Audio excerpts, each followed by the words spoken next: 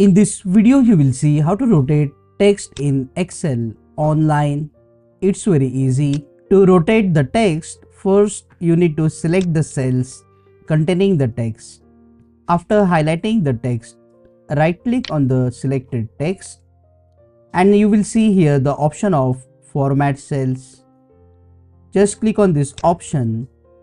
At the right hand side, you will see Format Cells option. Click on the alignment and under the formatting option you will see here orientation in bracket degrees. So here you can specify how much you want to rotate, for example 45 degree, and as you can see the text has rotated. You can do up to 90 degree here like this, and to bring this to normal just press 0 on your keyboard and press enter for the normal text. You can also use this option here. Under the alignment drop down, you will have many options.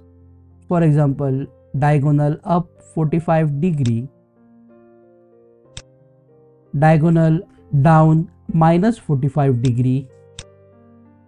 You can also write vertical by letter and rotate up 90 degree,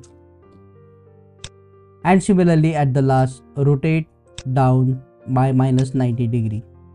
You can also use the more alignment style option. By clicking on this pane will appear.